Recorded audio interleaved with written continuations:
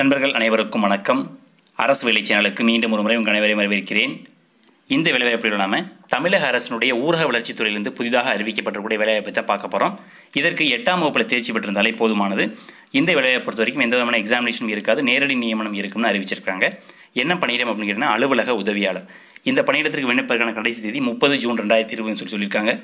So இந்த வேலைவாய்ப்பிற்கு எப்படி விண்ணப்பிப்பது, யாரெல்லாம் விண்ணப்பிக்கலாம், அது பற்றிய கூடுதல் விவரங்களை தெரிஞ்சுக்க இந்த வீடியோ ஸ்கிப் பண்ணாமல் கடைசி வரைக்கும் பாருங்கள். இந்த வீடியோ உங்களுக்கு பயனுள்ளதாக இருந்தால் மறக்காமல் ஒரு லைக் பண்ணுங்கள், உங்களுடைய நண்பர்களுக்கும் ஷேர் பண்ணுங்கள். அடுத்தடுத்து வரக்கூடிய வேலைவாய்ப்பு சார்ந்த தகவல்களுக்கு அரசு வேலை சேனலுக்கு மறக்காமல் சப்ஸ்கிரைப் பண்ணுங்கள். வாங்க இப்போ வீடியோக்குள்ளே போகலாம்.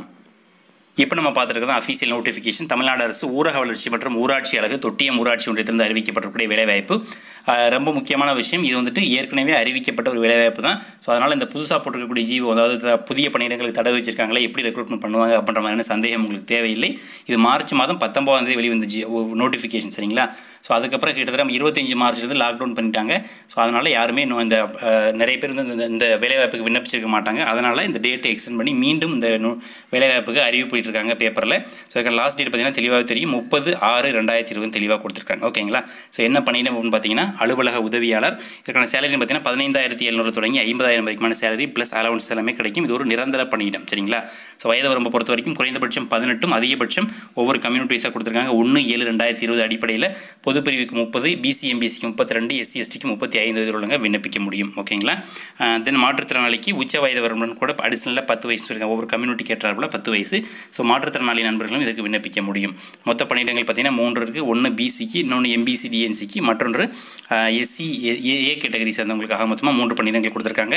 இதற்கான கல்வி தொகுதியை பொறுத்த வரைக்கும் 8ஆம் வகுப்பில் தேர்ச்சி பெற்றிருந்தால் மட்டும் போதுமானது, சரிங்களா?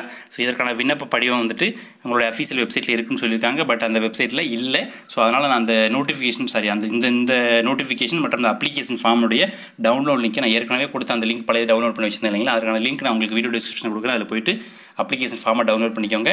ஸோ இதுக்கு விண்ணப்பம் வந்து சேரக்கூடிய கடைசி நாள் 30/6/2020. உங்களுடைய அப்ளிகேஷன் ஃபார்மை ஃபில்அப் பண்ணி தேவையான ஆவணங்களை இணைச்சு இதில் என்னென்ன கொடுத்துருக்காங்கன்னா, அதாவது கல்வி தகுதி, சாதி சான்று, முன்னுரிமை சான்று ஆகியவற்றுக்கான ஆதாரம் கண்டிப்பாக இணைக்கப்படும் சொல்லியிருக்காங்க. அது தவிர இனச்சுழற்சி, வயது வரம்பு மற்றும் கல்வி தகுதி அடிப்படையில் வந்துட்டு வரப்படும் விண்ணப்பங்கள் மட்டும்தான் பரிசீலிக்கப்படும் சொல்லியிருக்காங்க. ஸோ உங்களுடைய விண்ணப்பங்களில் இதில் ஏதாவது குறைபாடுகள் இருந்துச்சுன்னா அதை ரிஜெக்ட் பண்ணிடுவோம் அப்படின்ற தகவலும் சொல்லியிருக்காங்க. ஓகேங்களா? ஸோ இதற்கு விண்ணப்பிக்க தகுதியுடைய நபர்களாக நீங்கள் இருந்தீங்கன்னா மறக்காமல் அப்ளை பண்ணுங்கள். இதுக்கு அப்ளை பண்ணக்கூடிய மொத்தம் எதுவும் டவுட்ஸ் இருந்துச்சுன்னா கமெண்ட் பண்ணுங்கள், கண்டிப்பாக நான் ஆன்சர் பண்ணுறேன். உங்களுடைய அப்ளிகேஷன் ஃபார்மை சென்ட் பண்ண வேண்டிய முகவரியை பொறுத்த வரைக்கும் ஆணையர், ஊராட்சி ஒன்றியம், தொட்டியம் ஊராட்சி, திருச்சிராப்பள்ளி மாவட்டம் சொல்லக்கூடிய இந்த முகவரிக்கு நீங்கள் ரெஜிஸ்டர் போஸ்ட்லையோ அல்லது ஸ்பீட் போஸ்ட்லையோ நீங்கள் அனுப்பிச்சு வைங்க, அல்லது நேரில் வாய்ப்பு இருந்தால் போய் கொடுக்கலாம், சரிங்களா?